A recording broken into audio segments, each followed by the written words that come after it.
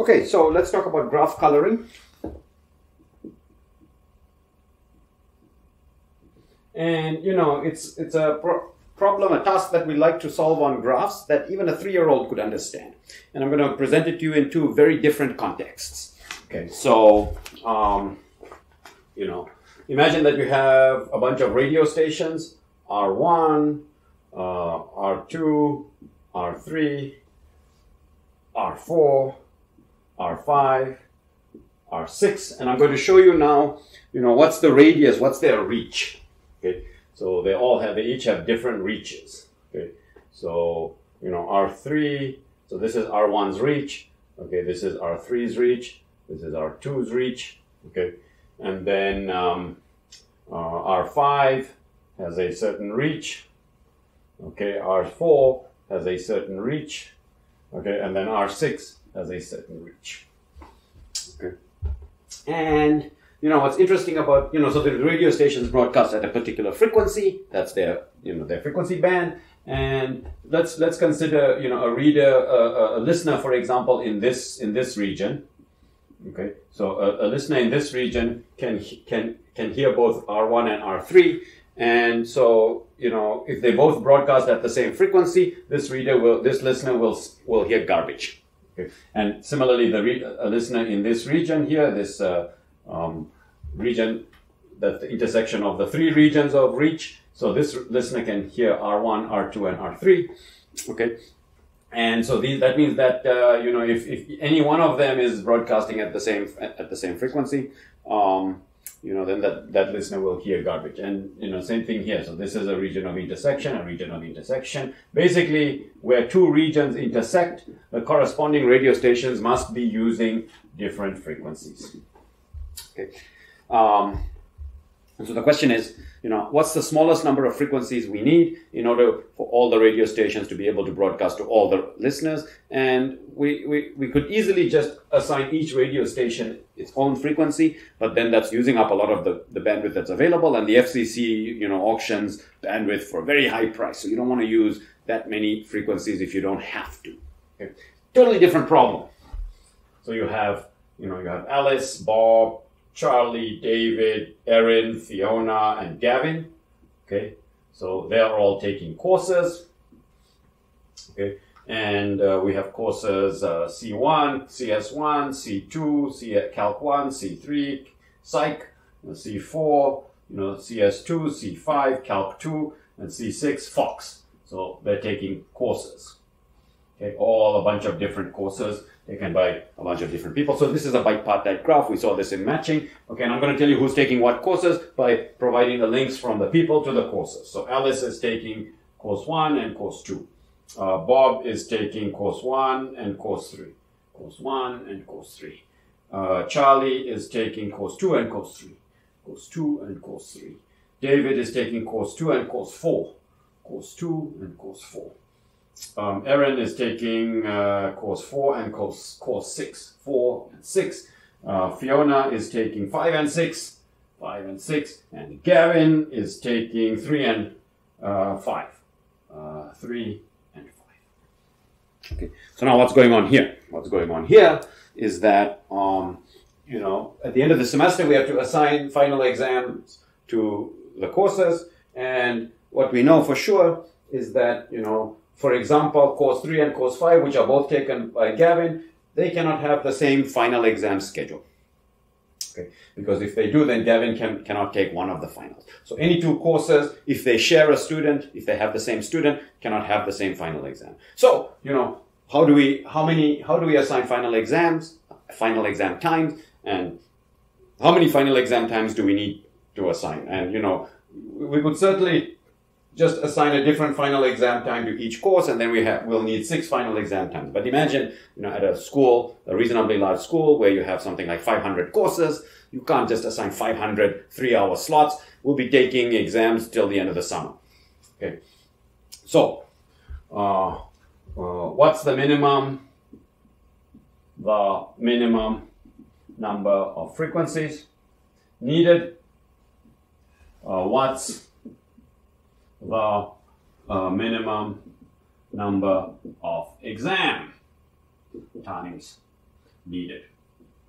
Okay, now here we already started with a graph, and we're going to massage it into a different graph. Here we have just a bunch of regions occupied by, broadcast to by a bunch of radio stations. So the thing that comes to mind is, well, when two regions overlap, that introduces a relationship between radio stations. Okay, so for example, R1 is related to R3. So let's draw a graph where we have R1, R2, the radio stations, R3, R4, R5, R6. Okay. Now, this general kind of problem, so here we're trying to resolve the conflicts between radio stations by giving them different frequencies. Here we're trying to resolve the conflicts between courses by giving them different exam times.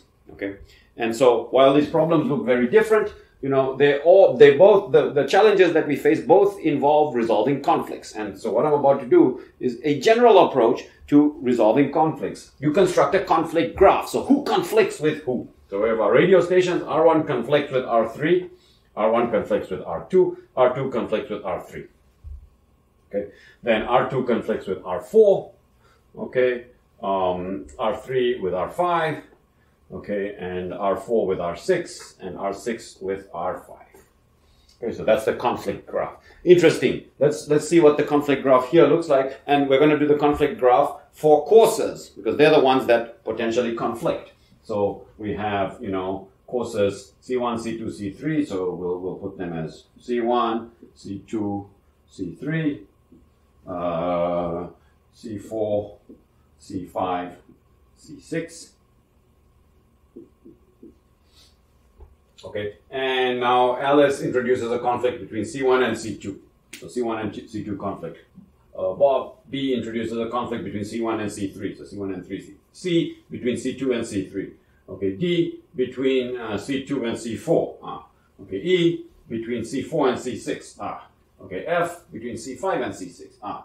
And G between C3 and C5. Oh, look! Even though these are totally different problem settings and they came from different places, they have the same conflict graph.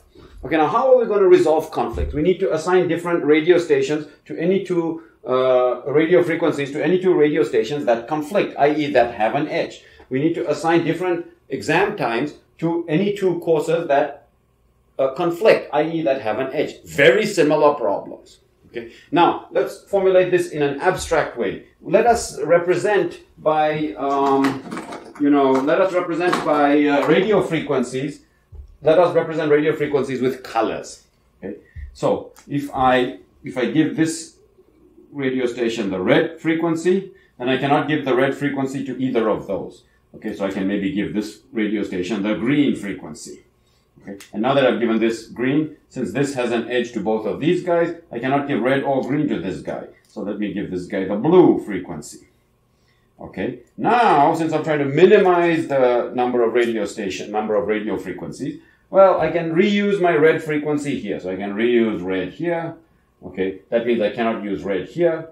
Okay. And I cannot use green here. So I can reuse my blue here. Okay. And that means that if I don't want to start a new frequency, I'm going to have to use green here.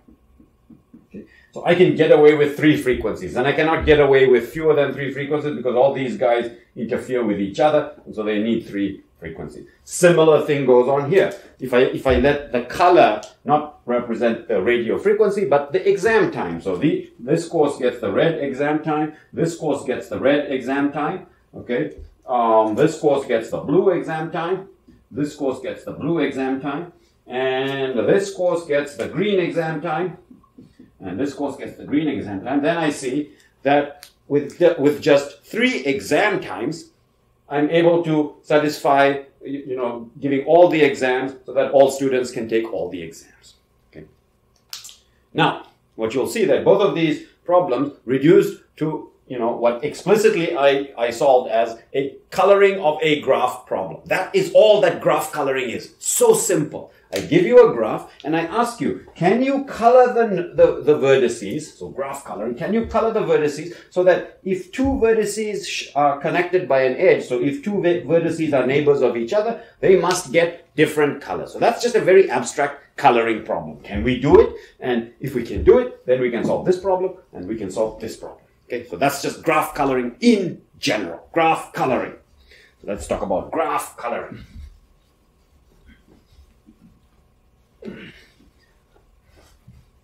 Okay, so graph coloring. Graph coloring problem. And now we can formally specify it. I have just described it here. Given a graph G, which consists of a vertex set, which is, V1, V2, up to Vk, and an edge set, which is a bunch of edges, E1, E2, up to Ek, let's call it N vertices and M edges. Okay, color the vertices. Now, of course, it's nice to have, visual colors, but mathematically we can label each color by a number. So red is 1, blue is 2, and green is 3. So we can just number the colors. Okay, so define colors. 1, 2, 3, 4, and so on. Okay, now color the vertices. That means assign a color to each vertex. So each vertex gets a color. Let's call it C sub I for vertex V sub I, and C sub I is a number. Okay, and we'll assume that you try to use the colors, the smallest indexed colors. So you try to use the colors 1, 2, 3 up to K. Use colors 1, 2, 3 up to K such that if two vertices share an edge, such that for every edge, the two vertices have different colors. So each edge is defined by two vertices, and you want those two vertices to have different colors. And if you can do this with K colors, we say that you have a valid K coloring of the graph. If you can do this with K colors, then you have a valid K coloring of the graph G. Okay, so that's it. I mean, I've just put in sort of a more mathematical form the task that I showed you visually here. Color the vertices so that, for every edge, the two corresponding vertices of that edge have a different color. Okay. Now, in this small example, we did it, we did it visually. So let's try to think of a general algorithm that can solve this problem. Okay, and I'm going to call this algorithm the greedy algorithm, and I will show you the way it works.